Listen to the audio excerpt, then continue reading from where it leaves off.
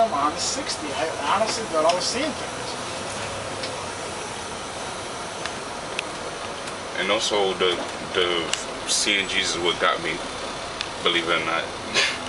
I watched one of Curtis's videos and I started liking those CNGs. But I don't like them as much as most people do. Well, I don't like. I don't know. They to me they tend to be more. Now I'm not gonna say cleaner.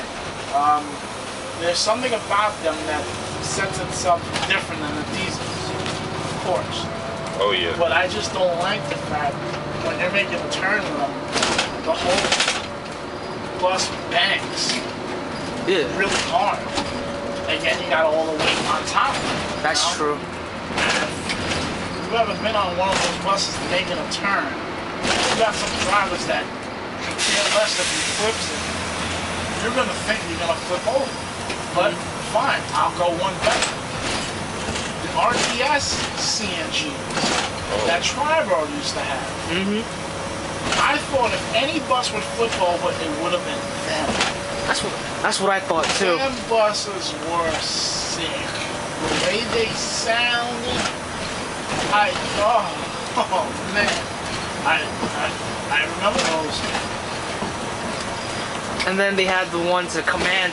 Those were my favorites. Well, I think those are better, even though those are the same type. But the ones at Command actually sounded really good. The Command had the classics and the RTSs out. Command to me was in Command. Classics and RTS seats. Yeah, you got my vote. Although we never had an RT. If you come to my depot one day and look in our depot, you'll understand why we are fitted to natural gas. We got these huge fucking tanks in the back. Huge. Our gas station looks like a gas station. It's like Exxon or some shit.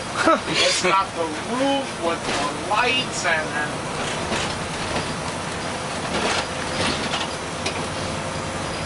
LaGuardia used to have. I think LaGuardia CNG's their station blew up, didn't it? Yeah, we were there when it happened. So. Oh shit, really? Yeah, they were from and it was good to have somebody that worked in there because I knew all the info. They tried to blame it on a mechanic that just, you know, hated the company, but it really wasn't him. And you know, it's just rumors left and right. You know, nobody knew what to think of it. That depot, I don't know how it's doing now, but it's not that. My boy doesn't work there; he works in Yonkers. So I don't get the info that I used to. If your boy works in Yonkers, he probably got your $30.99 now. He does. He sends me pics of it getting washed and hosed down and and when he walks in, he's like, it still smells like me because I used to keep my little trees, my scent trees there. All my cell phone stickers are still in there. I used to sabotage them. I ain't gonna lie. When you knew it was my bus, you knew it. There was just little things that I did to it. I would put that cell phone sticker, just the phone part. I would take that sticker, I would put it all the way towards the roof in the back of the bus on the top, as far as I could reach. Okay, I know whose bus that is. What was it? Backline? Backline the other day. He comes to me. I saw 30 guys down on Fifth Avenue. They made it yours no more. You probably got excited. I ain't even gonna lie to you. It's not that it's just. Of course, it's MTA property, but I've had a bus for almost 3 years. You're talking about having a bus that you get day in, afternoon out, for almost 3 years. You tend to start to think that it is yours.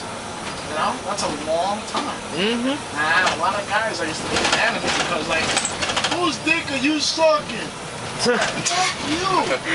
You know?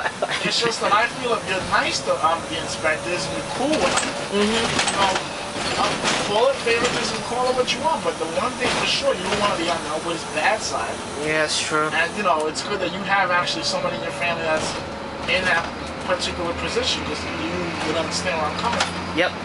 When you're on somebody's bad side, then that person is going to talk about you and you're not liked. Not only are you not liked, you're going to get fucked. That's true. You know, so trust me, yeah. Anyway, hey Curtis, how was that nap, man? It was good. We haven't heard from you. Yeah, we haven't heard. Because when he was at the get a broken bridge, I was going, okay, he's going to the FDR. That's when you fell out? No, I fell out when you were by the Brooklyn Valley Tunnel, Queens Midtown Tunnel. Oh. Yeah, I kind of got that effect on people. I'm still trying to find them with, you know, nobody on and one smooth chick. I'm trying to put her to sleep. Oh man. Slip right in that pan. How we do it. Jesus Christ, I swear, I'm not fucking winning today, man. I've had better days. Hello, Mini Cooper. Marco, Polo.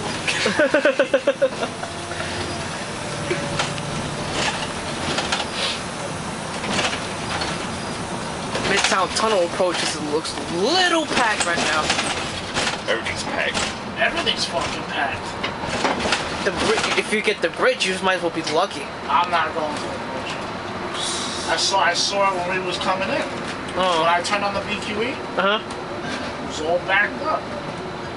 This little bit of traffic might be the reason. That's how you know when a BQE's backed up, this backs up. Until you pass the BQE.